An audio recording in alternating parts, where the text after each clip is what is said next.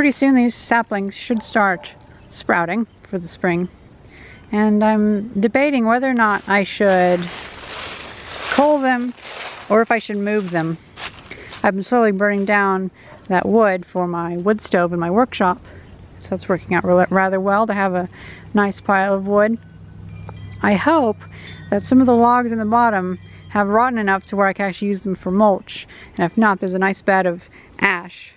I think since these trees are doing so well and these are not, I'm going to abandon these ones and mow over them.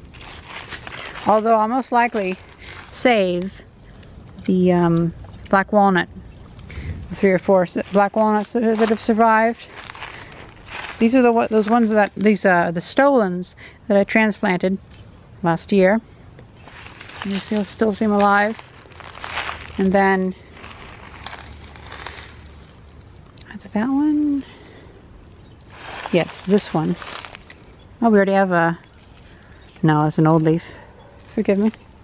This is the lone one of that tree that we have. I believe I've invested in maples. Alright, not overinvested. I've just let maples grow, and because there's a maple tree right there, most of my trees are maples. I've done my best to preserve black walnut trees from that one, so we have like 6 or so from that. But I would like to have some oak trees. We don't have power lines on this side of the road, so we can have big trees up there. I found myself what I believe are some red oak acorns. Some of them are already growing. I'm seeing what items I have on hand, and I think I'm hatching a bit of a plan. I have these little pieces of plexiglass, which I can fill this up with dirt and use those as little dividers just to keep the roots from intertangling too much for now. And it's a bit tall, but I could put a few bricks in the bottom to help make it so we don't need as much dirt. So let's try some leaves, because why not? And then I'll take all this wet sawdust. I bet that could be good somehow. The soil in this part of the yard is rather good. So I'll take some and that maple will go.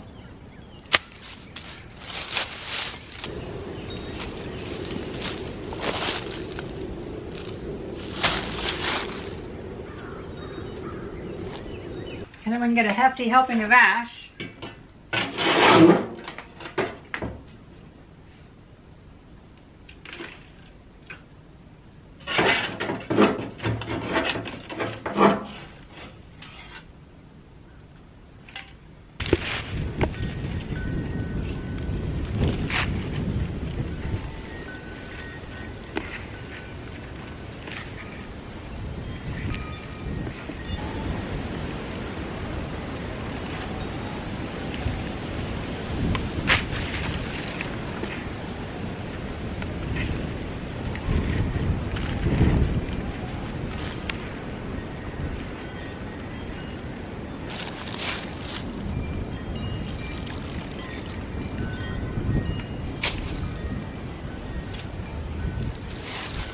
Should go down pretty quick. Yeah, so I could take these and divide this like so. It's kind of hard to do that.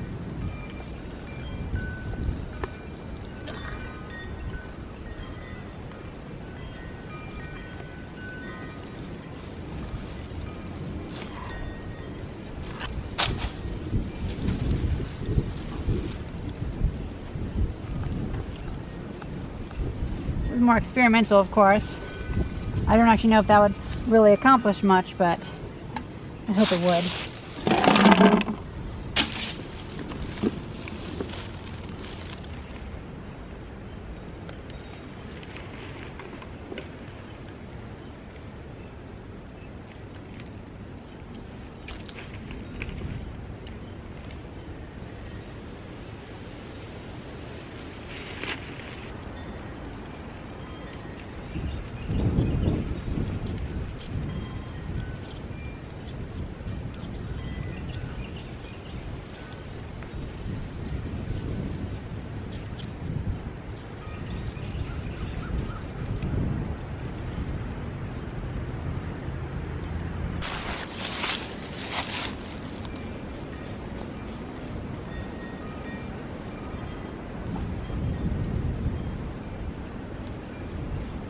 Maybe this would help keep it from evaporating too much. I don't know.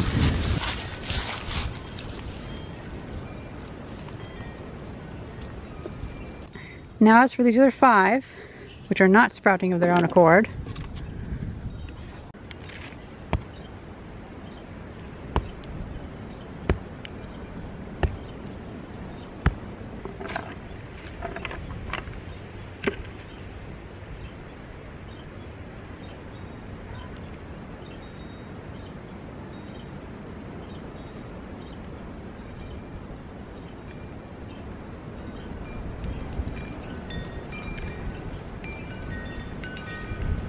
I'm going to take this inside because it's still a bit freezing at night, and it doesn't need light until it actually starts sprouting.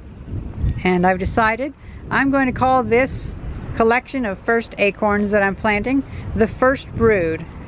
So that if there's 7 of them that survive, I'm going to call them Asdaya, Bahamut, Reisfelger, Nidhogg, Ratatosker, Tiamat, and Vertra. And so, because I have to have a little bit of nerdiness in here, and I've already named another plant. My first plant I've really had this year is named Berthold the onion. When I got this, he was a little onion at, we found him underneath a bridge, me and my father did, and I put him in my pocket and grew him, and now he's all big and tall, but my cat has been eating him, and he deserves to be outside. So I think Berthold shall be planted by the house so he does not get mowed. And it looks like he's actually taller than his other oniony companions. Wow. Look at the root system Berthold's developed. He had nothing like that before. And this is some of that soil that I used on the acorns, so I believe it's good soil.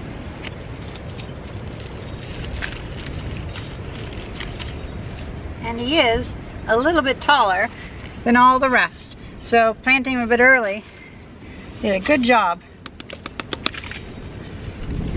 I also like to think that soil is just really good. So hopefully with a little bit of ash, it'll be even better for those acorns, the first brood.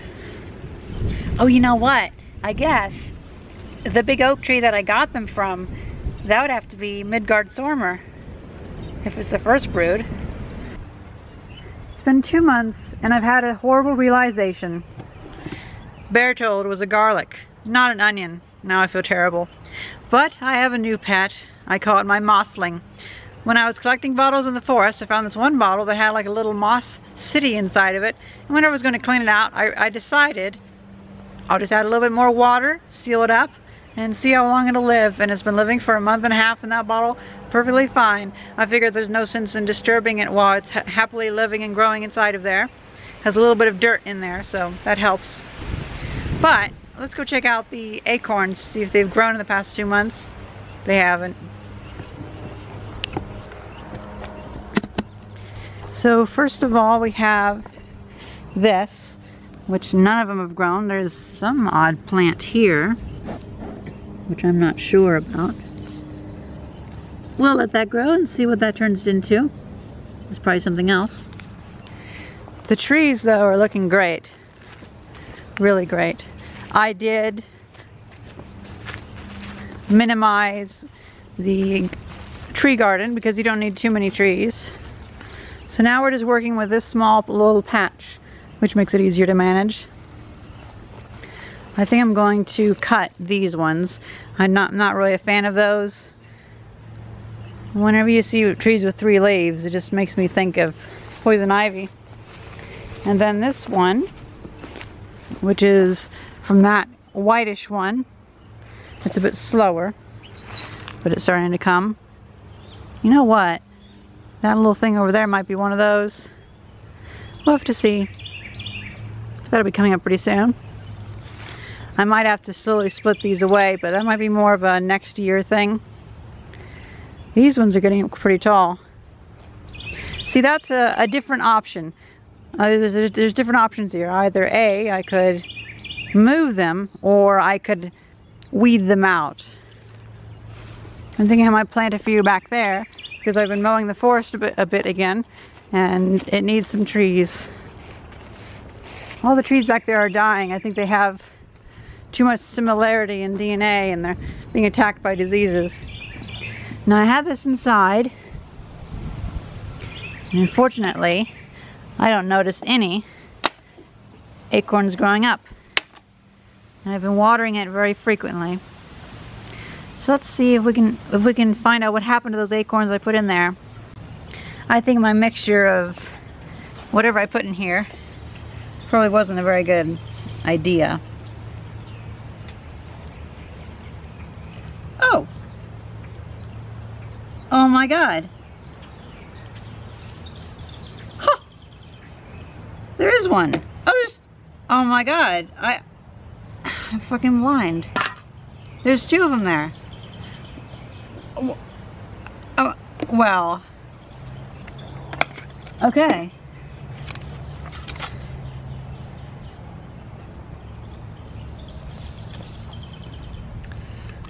I can't believe it. I didn't notice it until now. There must have been a very recent thing. And plus I had this indoors where it was dark, so maybe that plays a part. But yeah, I have 1, 2, 3, 4, 5. That one's dead. It tried growing. 6.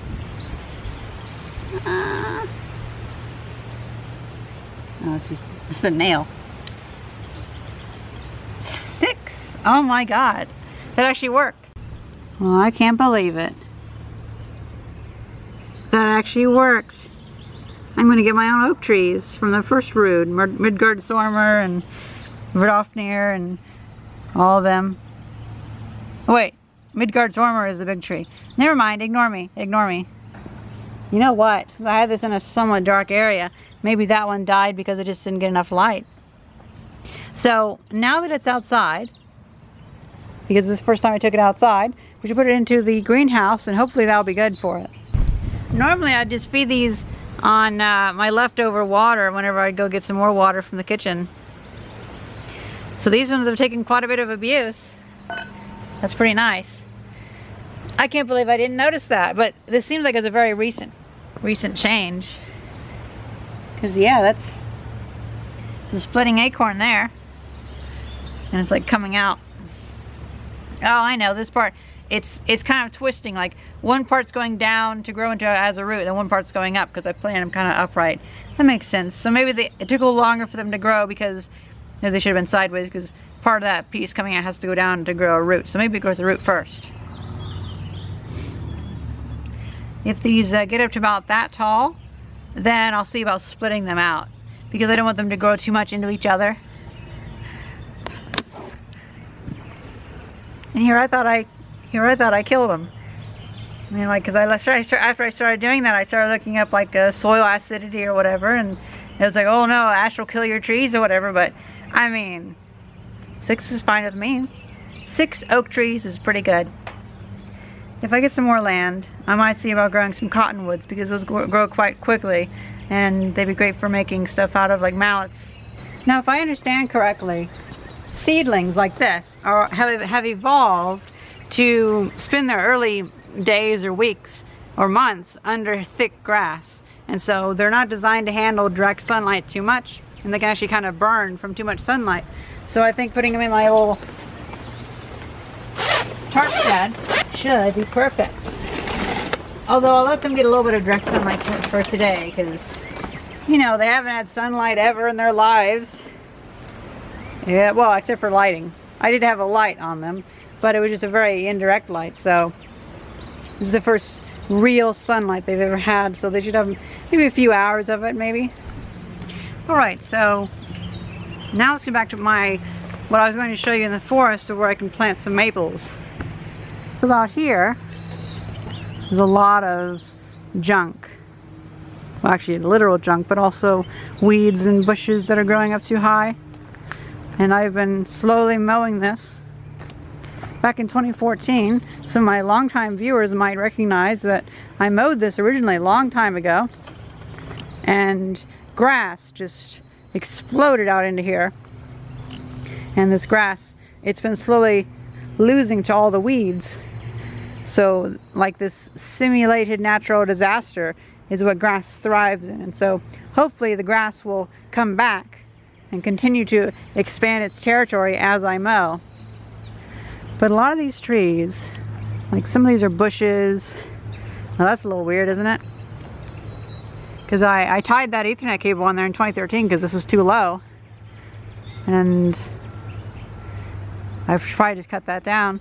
But things like that, like this bush, I think it'd be nicer to have trees. And a lot of these trees, those ones with, oh, I think that's poison oak there. Or poison sumac. Well, I don't know. But I don't like the look of it. I'll have to cut that vine. I cut a really big poison ivy vine that was on there this winter, and so hopefully that'll help stop getting poison ivy in the area.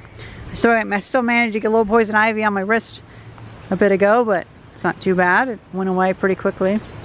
So my exposure's been fairly small. But yeah, I'm going to start going through here and mowing back to there. A lot of these trees, I mean, if there's any trees here,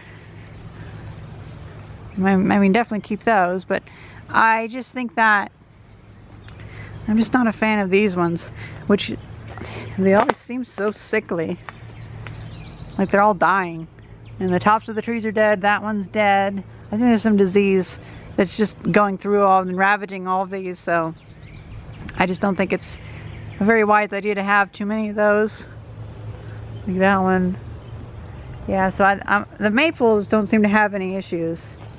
The black walnut, it does seem to have some issues, although there could have just been a storm that made it crack. But for a while there, it seemed like a lot of the branches were dropping off. It was fighting some sickness. Oh, and you might also notice I've burned most of the wood that was here in the wood pile, and a lot of this trash is underneath it. I'll slowly put in the trash can because it's just like burnt plastic or whatever. Now, unfortunately, oh yeah, see, it's just, I just don't like the look of those trees. So I'm gonna kill those. And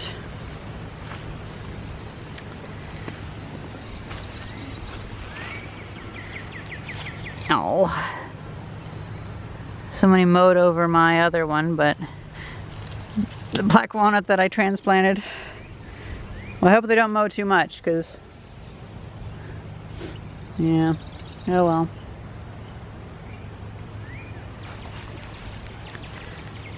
And this one, I think it's dead.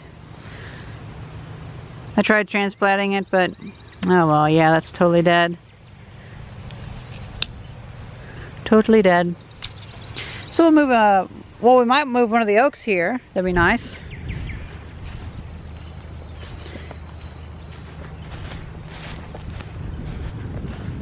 Now, some of the black walnut stolons have survived.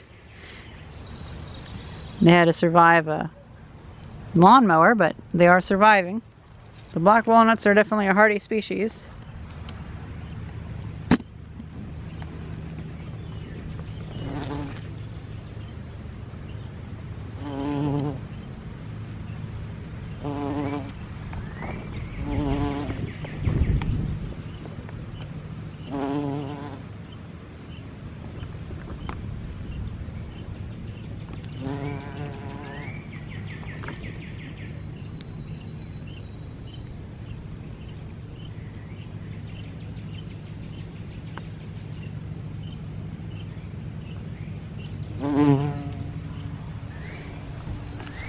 But yeah, these black walnuts are doing a very good job of staying alive. But they do have a very large root system to keep them alive, so that's good. Because they are stolons after all.